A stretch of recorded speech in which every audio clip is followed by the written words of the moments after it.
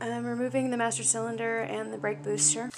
From what I can tell so far, there are 4 bolts that go behind, in the middle of that plate there, 2 on the other side, right behind the brake pedal. 4 nuts in place here.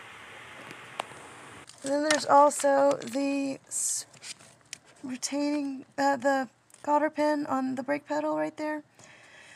Pull that, and then you can pull the lever off. It's because the brake pedal appears to be attached to the whole clutch pedal assembly, so you want to take it off that plunger. Now, I very carefully pushed that push rod in, out the firewall, because it belongs to the brake booster, and I have not taken the master cylinder off. And with these metal lines, you risk crimping them and damaging them, and that's really bad for your brake system. I disconnected the hose from the brake booster up to the engine side, so it'd give me a little more leeway pushing this out of the way.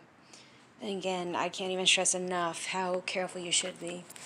Yeah, you really should take the master cylinder off, but I'm doing this without that, seeing if I can get it to work.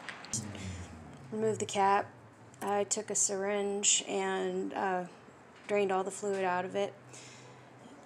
Then the lines are 10 millimeters, so clean them off really well so there's no chance of slipping with the wrench and rounding off the nuts. And then 10 millimeter removed them.